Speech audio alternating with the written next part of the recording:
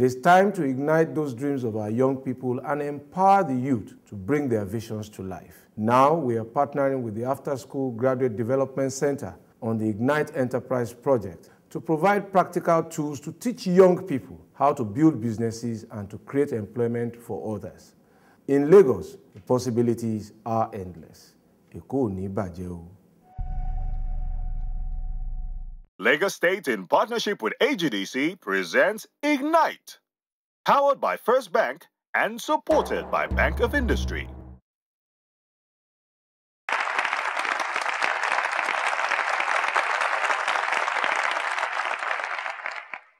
The American company, Enron, was one of the most respected and most powerful energy-generating companies in the world. They made huge profits and were achieving phenomenal results. Everything seemed great on the surface until it all came crashing down. The problem? Lack of ethics. Ethics and business do not always seem to go hand in hand, or so most people think. But unethical business practices eventually affect the bottom line if they don't destroy the business totally. Today, we're taking on a very tough topic, especially for our environment. We're going to be talking about bribery, corruption, inflated invoicing, under-invoicing, and other unethical business behavior. This is Ignite, and my name is Ibukun Awoshika. Welcome. From the great city of Lagos, it's another inspiring episode of Ignite. Practical business advice taking you from dreams to reality. Ignite, from dreams to reality.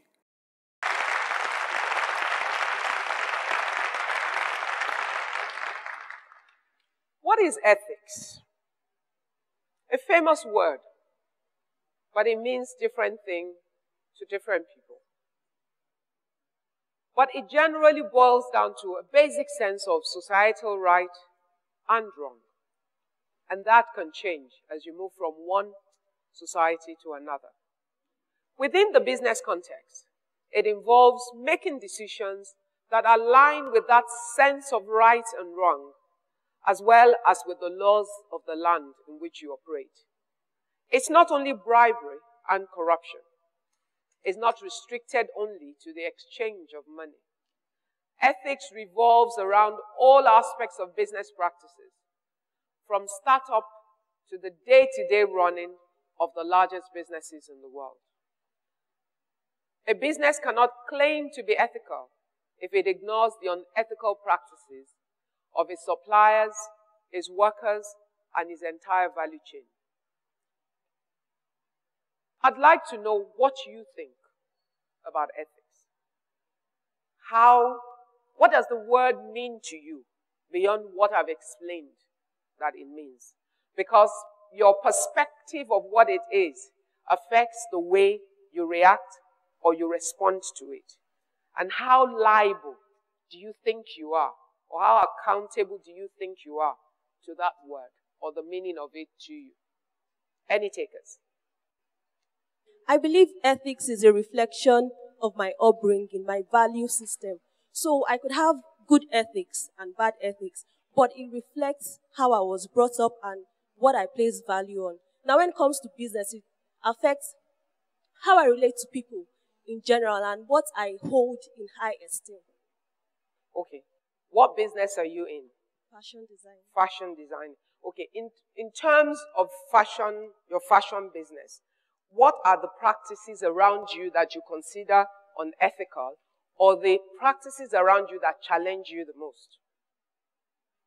When it comes to pricing, I found out that sometimes you charge a high amount, but the quality of what you're producing is below that amount that you have charged. So for me, ethics means if I'm charging a high price, then I should be able to meet up to the standard and make sure that what I'm producing is also of a high quality. Okay, so unfair pricing relative to value for you is an ethical challenge in your business or in your industry.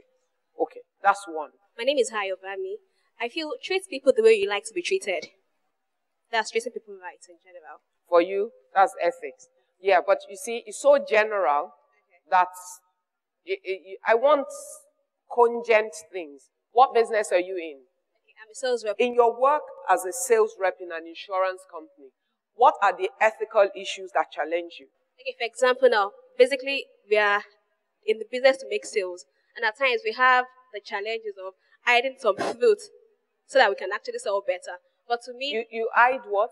Because people don't believe in insurance so much in Nigeria, so some sales rep actually going about and hiding some truth, not telling for example now, in insurance, there's something known as excess. If you take an insurance policy, if there's, in case of claims, your insurance company will not pay 100%. They'll pay 70%. They'll pay you 70%. Not 100%. The 30% is known as excess. But some sales reps will hide the truth from their customers. They won't tell them. So when it's now time to pay claims, customers will say, no, that's not what you guys promised me. You promised to pay me 100% and all that. So it's challenging though, because you actually lose some customers by telling them the truth. But I feel it's just very ethical, you telling them the truth.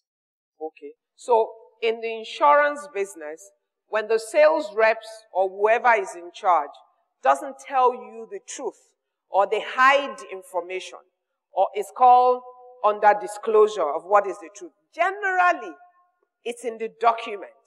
But I don't know many people that actually read insurance documents, because normally the writings are tiny, maybe deliberately, so that you won't bother to read it. So to a large extent, you've got to trust the man that is trying to sell it to you. Sorry, let me say something to that. Not as if we don't, not as if we hide those words, but because Nigerians don't like reading. We actually stated there, and there's actually a rule that, okay, fine, if you take a policy and you don't like it, actually return it back to us in less than a month. But most Nigerians will actually go through the documents. At the end of the day, they'll not start saying, insurance, they'll not start begging 1+ and all that. But it's okay, but let me take you up there. You're a good case study. Okay. And I'll explain why. She's brought out a fundamental issue. Now, it's written in the letter, no doubt. So legally, the insurance company has done its work. But operationally, the insurance agent knows that that customer is not going to read that fine letter. And knowing that, he pretends not to know. And therefore, in trying to make the sale, he does not declare that as part of the information he brings up. What do you consider that? Is that ethical or unethical? Why? Because there's what? There's what? Deception. Is there deception? You see, you are the agent and you've agreed with us that there's deception. Now, see, the important thing in checking what you do, sometimes to determine whether they're ethical or not, is your intention.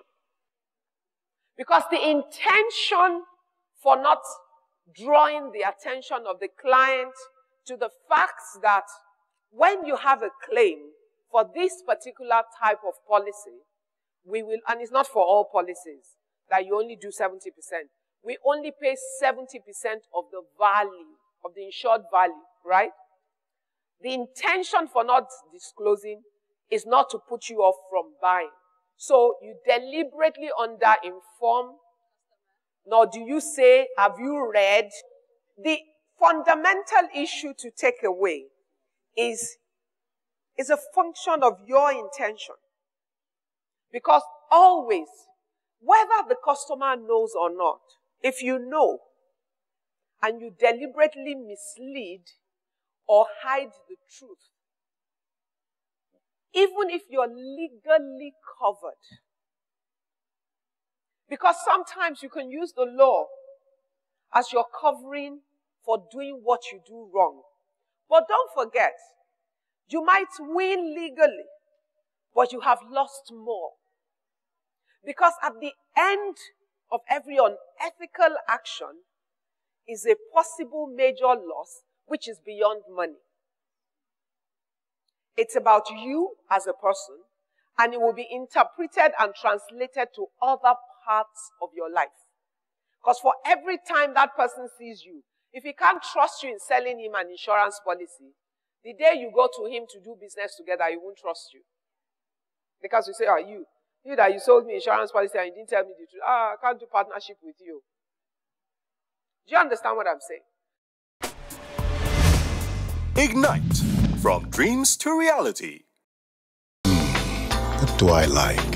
I like what I do. I like going on holiday with my family. And I like my car. I like gadgets. And I like my bank. If your bank were us, you would like us too. Since 1894, we have built a strong and stable financial institution based on insightful local know-how, global reach, and a commitment to deliver to you world-class innovative solutions. First Bank, truly the first. Ignite, from dreams to reality. We learned that we should be ethical, being just and fair in whatsoever we are doing. First of all, I'll work towards building my story. I'll make a story for myself, a sincere story, and doing my business with ethics, because it will help my business go a long way. So far, I have learned ethics, doing business the right way, doing the business in God's way. If you want to start up your business, you have to base it on business ethics. That you have to make sure that you gain your customers' trust. I've come to realize that unethical business ethic results into the loss of business relationship. I've learned that you should be fair and you should apply ethics in your business. In whatever you do, you should be fair in your pricing, as whatever as in the things you steal from will come back to you. Ignite, from dreams to reality. More unethical opinions.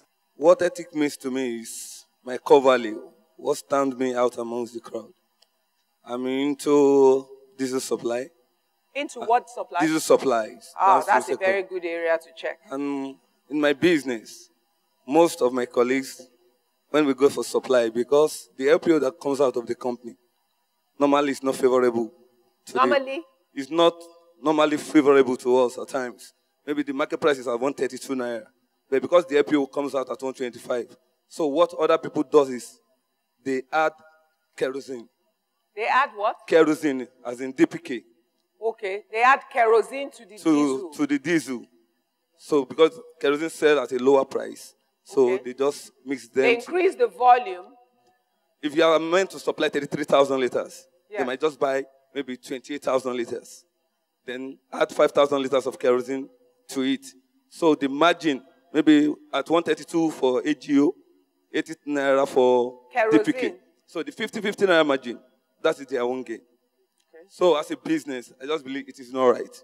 Because I have a goal to take my own business higher. So someday that I will contract that aspect of people to supply my plant. And mixing those products has an effect on your plant. Who cost you a month 3.5 million to get one. So I don't want people to do that to me in the near future. Though I might not be able to protect that in the near future, but I don't want to do it. That's my ethics. Okay. Personally for you, that's what you do. Okay. Now, let's take a look at what he said. See, a lot of people think that anything is fair and is right as long as you make money from it.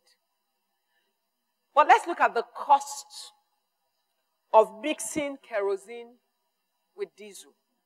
The guy who does it will make money, but the guy who has bought in trust, having paid supposedly for 33,000 liters of diesel, now has diesel and kerosene. And his generator is at risk because you're feeding it with the wrong material. Ultimately, the cost to the man is higher than the gain to the one that adulterated. And what he forgets is that somehow it can be found out. And the day he's found out, he's lost that business. What happens to a man like that is he will continue to look for new customers because he will continue to lose customers over time. Now, the other things I know they do in your industry is because between the pump and the tank, I can't measure. They bring the tanker to your factory or to your company. They put the pump in. The only man that knows if he has sold you the correct volume is the dealer. And half the time, you don't get it. Now, all that needs to happen is that one ethical guy asks for an opportunity to sell to me. And I ask him that, okay, just to make you happy, let's buy this batch from you and we'll continue with our normal supplier who has been cheating us but we haven't realized. And then we buy the same volume and we find out that it lasts 2 weeks longer than the last one. Obviously, we will conclude that we've been cheated. Someone's been cheating us all along. What happens? We lose the business. I'm trying to bring out some issues from the things we're going to discuss. Because, see, the main place to start when it comes to our ethics in business is who you are. What is your own value system? What do you consider dear to you? Is money the ultimate thing in your life? Or have you found that your family name and integrity has served you well? Because as the child of an honorable man, every time you got somewhere, someone said, ah, that's who your father is. Ah, he's a good man. And they begin to cite examples. Your father might not be rich. He might be comfortable or average. But when he goes to sleep at night, he sleeps well. Because he's not afraid. He knows he has not attempted to mix another man's value with his. You must decide who you are. Don't give me the excuse of this is how it is done. By who? Because when it comes to your ethics, it's a one-man business. It's a personal decision that you must have the courage to stand with. It's a choice that you make. And the totality of your life is an addition of the choices that you make every day. Some years back, Customs just woke up and decided to compile from manifest of ships that had come into the country in the last 10 years. And they made a list of all the containers that had come through the ports that were not cleared legally or correctly. And they published in the newspapers names of companies like you could not even imagine. From multinationals to small companies. And worse still, they shut the ports. No containers could come out. Every importer had to go to the ports. They had task force teams. You will go to the port. You will file the papers for re-evaluation of your container.